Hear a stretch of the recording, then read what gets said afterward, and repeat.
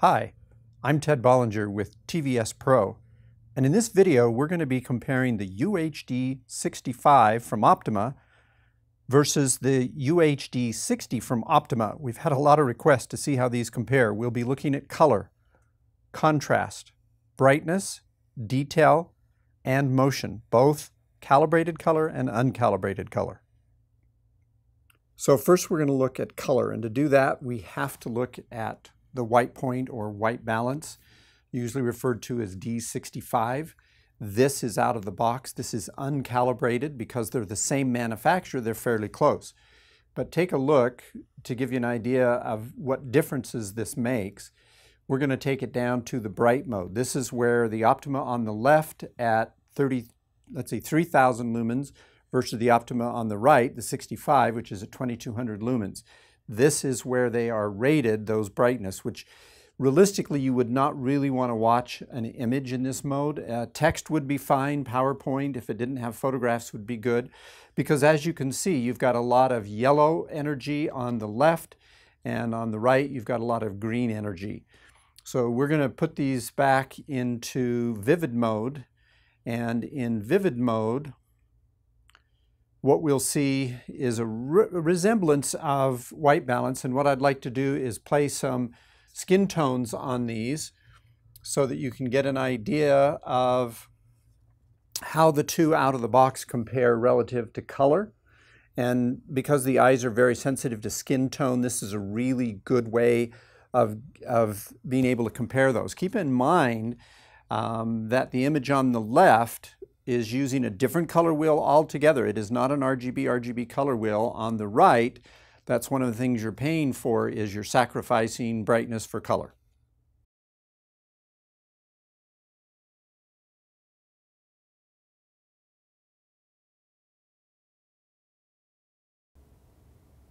Okay, so now we're looking at these in the reference mode, as you can see, and they're both calibrated to the reference mode, as close as the two projectors will allow us to calibrate them, in that if we go one increment in any of the colors for the bias and the gains, it will be way off. So they don't match exactly, but that's as close as you can with these two projectors because they both have different color wheels.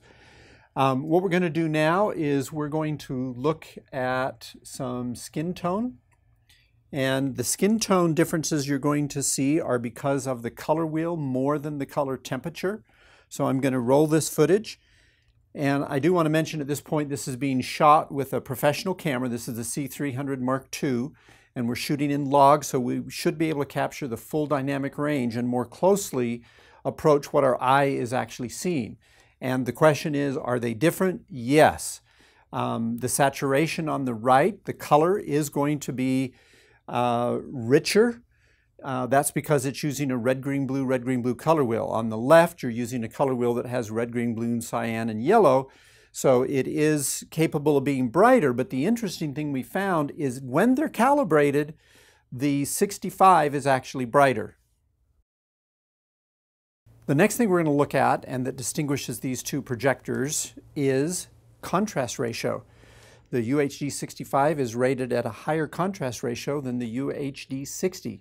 Is it real? Is it really there? So the first thing you do as part of the calibration is to make sure you're not crushing whites and you're not clipping black. So here you can see our black levels.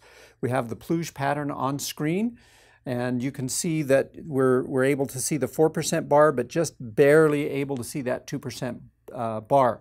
Now we're going to actually move to a scene. And in this scene, we're going to give it motion here as soon as it locks up. And we'll put this into motion. What we're going to be looking at is, can you see the difference in black levels in an actual image? And we'll roll this for a minute. Now we're shooting this, as we mentioned, in log, so you should be able to see everything our eye sees or close to it. And we're shooting in 4K as well. So I'm going to freeze it here and have our cameraman zoom in. And hopefully right underneath the 4K, you'll be able to see the lanterns and the difference in the black levels. And those differences are real. It is not specsmanship by the manufacturer. We were skeptical, but they are real, and you will also see this manifested when we actually get to the detail portion as well. But the blacks are, the black levels, if you just look at black levels, you don't really see it. But when you actually play a scene, and that's what confused us a little bit on one of the other videos we did against the Epsons, is the Epsons have much better blacks, but yet when you play an image, the 65 has a lot going for it. Now we're going to compare brightness. Right now you're looking at both of them calibrated, and it surprised us a little bit, but in some ways when you think about the color wheel difference, it didn't. When you try to calibrate them, when you put them at 6500 degrees, the UHD65 in reference mode at 6500 is brighter. I'm not sure how much of that you're going to be able to see on the screen, but to the eye and to the measurement, it's actually about 10% brighter. Now here's the interesting thing. When I put these both in their bright mode, not the brightest mode because that's green, but when I put these in the vivid mode, which is bright, and this is uncalibrated, but you'll see an interesting thing happen. Now, the UHD60, as advertised, is definitely brighter. We measured it, it's about 20% brighter. But you do so at the sacrifice of color, as you saw when we did the uncalibrated skin tone. But on visual scenes, PowerPoint, or this kind of material, it would be fine. If you're watching movies and you really want to control that light environment, as most home theaters do, then that color becomes really critical. So this is going to come on again. I just want you to see just a little bit of this because they really do look close color-wise, even though they're not if you put skin tones on there. But you should be able to tell that the image on the left is brighter. So it does meet its claim in being brighter, but not if you go for accurate color. So I'm going to put this in accurate color now, and what is interesting is you will see the brightness exactly flipped. So there's vivid.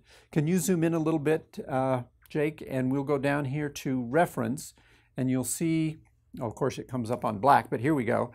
They're now both in reference, and the brightness has reversed. When you calibrate them again, the brightness on the right, the UHD65 is brighter if you try for accurate color.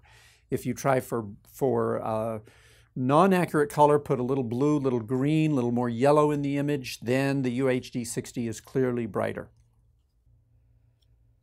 Now we're going to take a look at the detail in these. I'm going to freeze this image and we're going to zoom in with the camera. This is something that really surprised us because they both use the same DLP chip, which is a 4K actuator, meaning we are starting with higher pixels than 1080p, but we're also using the actuator to deliver 8 million pixels to the screen. But what we did not expect is what you are seeing now.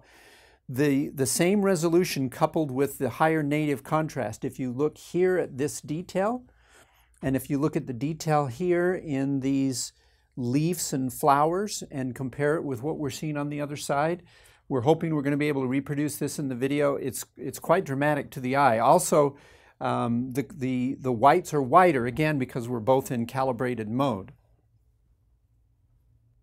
Here's another shot to help evaluate detail.